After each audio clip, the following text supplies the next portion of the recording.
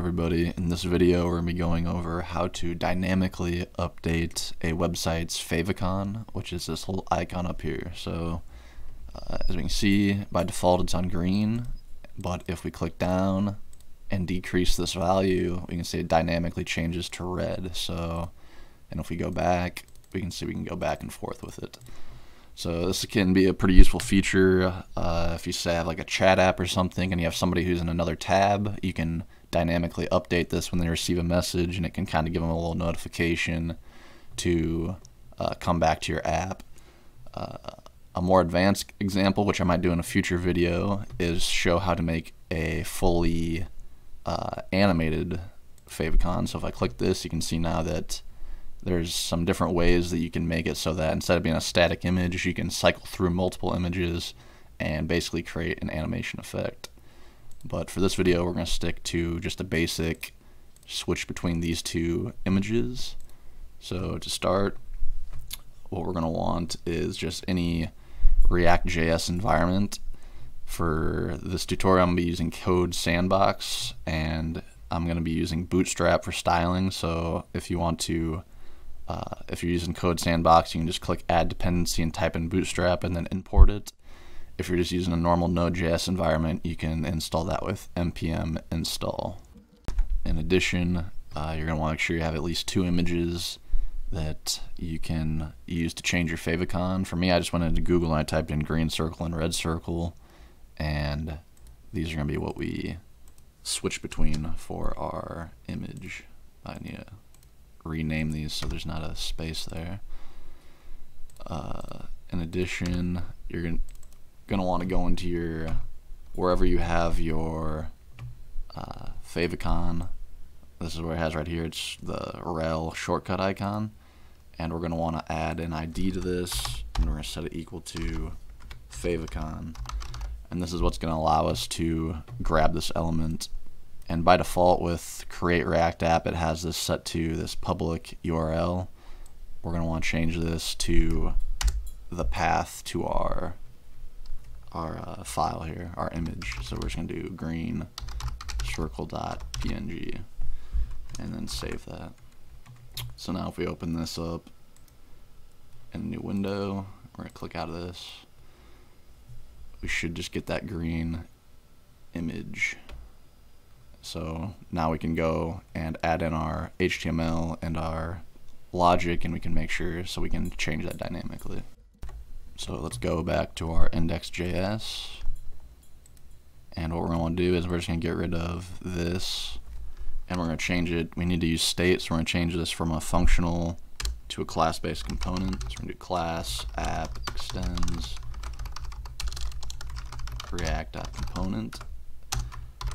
And then for now, we're just going to do render. We're going to do our HTML first, and then we'll deal with all the state and the logic and stuff like that. So we're going to do render, return, and then we're going to do a h1 tag. Actually, we're going to do a div to wrap it all. And then inside that, we're going to do an h1 tag for our title. We'll just do dynamic favicon tutorial, and then below that we're going to do 2 buttons for our increase and decrease. We're going to use Bootstrap so they don't look so ugly. We're going to set that to button primary, actually button success. That'll give us a green button. And then below that, we're going to do button danger to decrement. And we'll just do increase and decrease. So now, and we're also going to want to make, inside here, we'll do an h2 tag. And this is going to be where we'll dynamically do that state update. So let's save that. And now we can move on to see if it updates over here. Okay, so our HTML is good, and now we can go and create our functional component up here. So first thing we gotta do is create a constructor, and we can pass in props. We're not gonna use it, but just for good practice, we'll pass that in. We're gonna do super props, and then below that we're going to create our state. So this dot state equals an object, and we're just going to do count equals 0 by default. And now we're going to create our increment and decrement functions so we can increase that value. So increment equals our arrow function, and all we got to do is this dot set state, and it's going to be an object, and we count equals this dot state dot count, so the previous value and then +1. And what that'll do is whatever value's in here, it'll automatically increase that by 1. And we got to remove this. We're getting an error because I'm accidentally inside this constructor object, so we got to make sure we're outside that. And then we can just reuse this, and instead of increment it'll be decrement, and instead of adding 1 we're just going to subtract 1.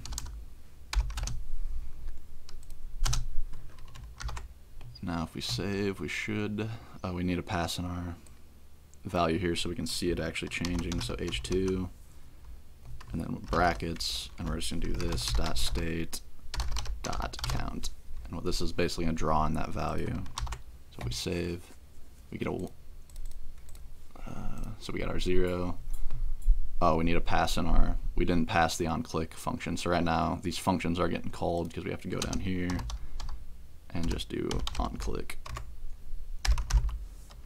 So pass in this dot increment, and for the other button we'll do onClick and pass in our decrement function.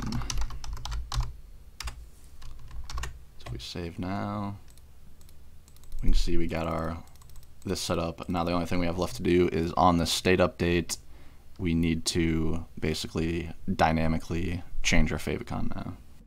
So to do that we're going to use a life cycle method that comes with React, and it's going to be called component did mount, or actually no, did update.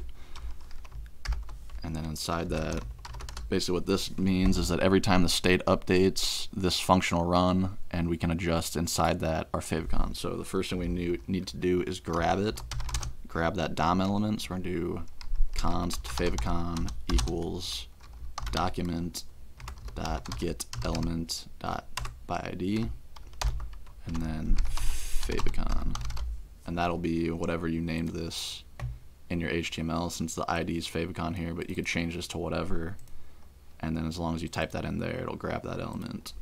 So this is just vanilla normal JavaScript. You can do this with without React.js. And then below that we're going to do if this dot state dot count is less than 0, we're going to change this to favicon dot href, and what this is doing is changing this value right here dynamically. So instead of, by default it's green circle, and what we're going to do is update that value to this red circle. So just equals and a string red circle dot png, and all you'll have to do is whatever image you want to change it to, you can change it to this value, and then below it we can console.log at favicon. We can see how it changes here. We can see how the value updates. And below that we're going to do else. If it's anything else, we're just going to set this value to the green circle. Basically, if it's above 0, it'll be green. And the reason we have to add this is because if we didn't add this else, when we went down below 0 like this, if we went back up, it wouldn't change if we didn't add in this else statement right here. So if we save that and go refresh over here, we should get our proper changes. So, and there we go. So that's basically all I want to do for this tutorial. Some ideas of some ways you could extend this. If you wanted it to be more dynamic, you could do, instead of doing just a string like this, you could use a backtick, and a string template, and you could dynamically, based on the state value, you could do something like this right here where you would append. So instead of red circle, you could do a $, and then you could do this .state .count. So then you could directly get the value of the state. So if it was like -2, you could change it depending upon that. You could have red circle 2 or green circle 2, 3, 4, 5, and based on the exact state value, you could show a different image. So that's one thing you could do. If you had like a chat app, instead of showing a green dot, you could do like show numbers up here, images with numbers on them, so you could show a more precise amount. So that's one thing you could do. You could also, like I was showing earlier, and I might do that in a follow-up video, where you could cycle through an array of images at a set interval, like every 1/10 of a second, and you could create an animation effect as well. So if you're interested in that, hit subscribe, but for now, that's all I'm going to cover in this video. Thanks for watching.